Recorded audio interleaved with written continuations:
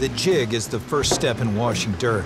Concentrate is poured into the top of the machine and sifted through a small screen, which allows golden sand to pass through into a bucket below.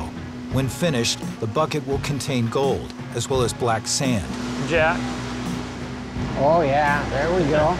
It is black sand, and if you could see the gold in my hand there, that's what's going to go on the table, and a lot of this black sand is going to be gone.